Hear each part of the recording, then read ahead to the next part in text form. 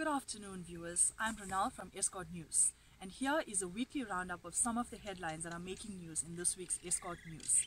This video is sponsored by Caxton Local Media. Hi, I'm Mariette. On our front page this week, farmers and business owners from the central Drakensberg were part of a national protest against farm attacks and murders. The Central Business District came to a standstill last Thursday as the topic of gender-based violence took center stage. Drivers and navigators were excited to get back behind the wheel at the off-road race that was held in Underberg on Saturday. If you want to advertise in this prime spot, feel free to contact me.